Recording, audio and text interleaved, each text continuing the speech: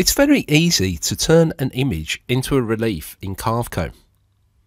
The quickest way to do it is to select to open an image. Let's say for instance this cathedral picture.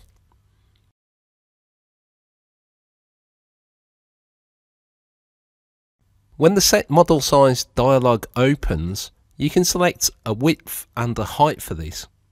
Note that this is locked due to the aspect ratio of the image. The important part is to specify a height in Z.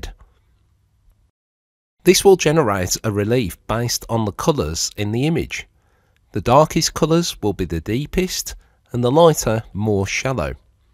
Here I am setting the Z height to 5mm and selecting OK. When opened, switch to the material view and you can see that the relief has been generated. Another way that you can do this is by selecting the relief drop down and import a relief, but rather than selecting a relief, select an image.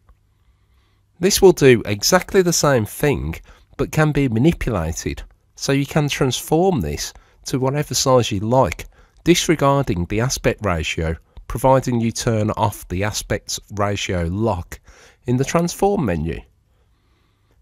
When you are finished, either select paste or press enter on the keyboard to create the relief.